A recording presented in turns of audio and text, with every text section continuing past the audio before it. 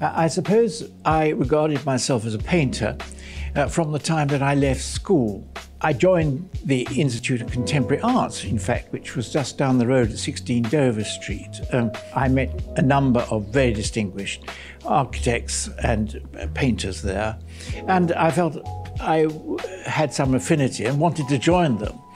We grew up, it was in rural Kent, and I was fascinated by these rolling hills, folding hills, recumbent forms, sun and shadow. And I suppose this has been with me ever since, this image. It certainly fed my imagination. And when I came to Warwickshire, where I now live, I found many of those forms that one would find in Palmer's paintings in Warwickshire. And the paintings we have here, certainly the oils, are, I hope, a reflection of that. It's more of a physical reflection rather than a mere copy of what I saw. I'm doing something that will reflect my physical experience of these folding hills, these forms that I see around me. But it's also something that might shock me into recognizing something fresh. This is the genesis of the paintings. And many of my watercolors are a direct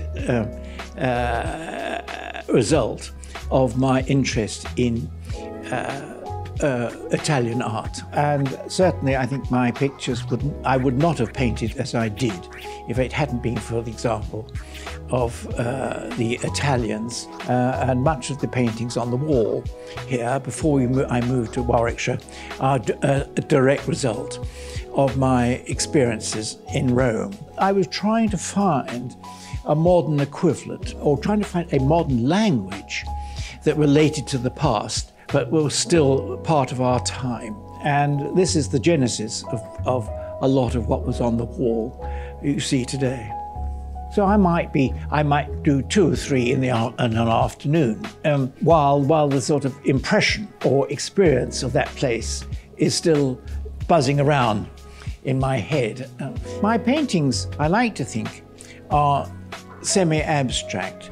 While I draw some inspiration and the experience of the hills and fields, I'm trying to reflect some of the folding hills that I see around me in Warwickshire, and to try to emphasize the foldingness of the folding hills. One is trying to see what one looks at, or you take sensuous pleasure from, but to reinterpret them in terms of paint, forms of the trees and the landscape. So that really it's an exercise in abstract forms, mediated by paint and colour.